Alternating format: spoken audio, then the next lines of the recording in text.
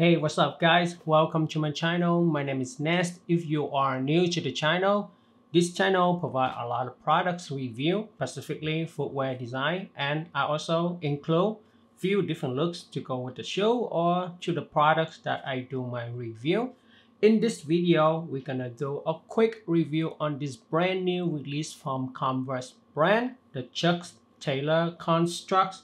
If you bought with the Chuck 70, then check this brand new model out from Converse brand. I think they just released last week. The pricing on the regular Chuck Taylor Construct is $85 for this black and white version.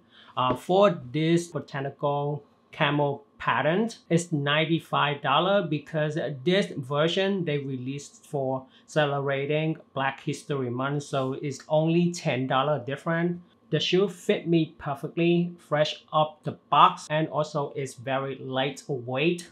I don't have to take time to break it in. Compared to the Chuck 70 though, I have to take a couple wear to break it in for sure.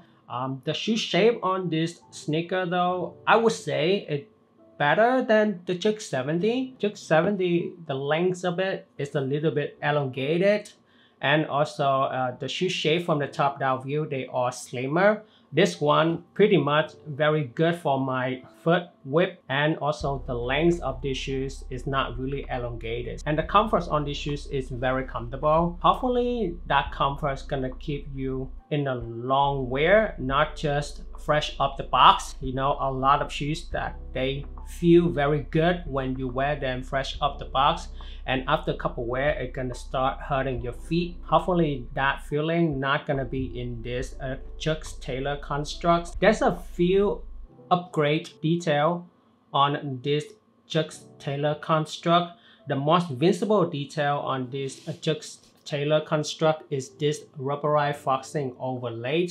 This detail right here, it gives you more supportive and also durability. But to me though, do you actually need that supportive and durability on this sneaker, right? Without this rubberized foxing overlay detail, I think it still works fine. However, without it, it's not gonna call the name Chuck Taylor Constructs. It's a cool detail, but I just have a love and hate relationship with it. And another detail that I really like about this Chuck Taylor Construct is this decorative stitching around the ankle in the lateral side and also in the medial side. In the medial side, you still can see that Converse patch in the ankle. However, this patch is just glued in. I feel like it's kind of downgrade the quality or the executions on this sneaker upper, because compared to the Chuck 70, right, they have the actual patch and then they stitch down. Maybe I'm a little bit picky in this detail wise, maybe not for other people. On this black joist Chuck Taylor Construct, they basically just screen print on it. Even worse than the glue-in patch on this version. So definitely it's a big no-no for me for that detail.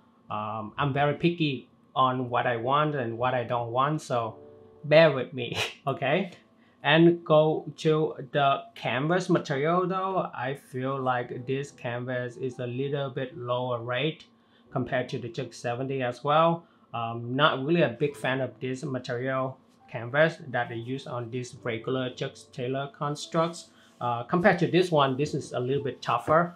It's a nicer material wise that they use on this canvas upper. When you touch the canvas, you will feel the material on the Chuck 70 is better than this Chuck Taylor Construct. Another added detail on this Chuck Taylor Construct is this cup sole. In my opinion, this cup sole is a little bit low quality compared to the traditional rubberized foxing that they use on the Chuck 70. Is much better. Even though it's an upgrade version of the Chuck 70, it's make the shoes lighter weight and also it's more comfortable, but I'm not really feeling it on this cup sole. What the beauty about the Chuck 70 though is the rubberized foxings with the top shine coating on the rubber foxing. That's how it make the Chuck 70 feel like a premium product. This capsule, I feel like a machinery create this shoe. On the Chuck 70 is a human hand, a craftsmanship, a person, the actual person that put the shoes together. Then this machinery put this shoe together.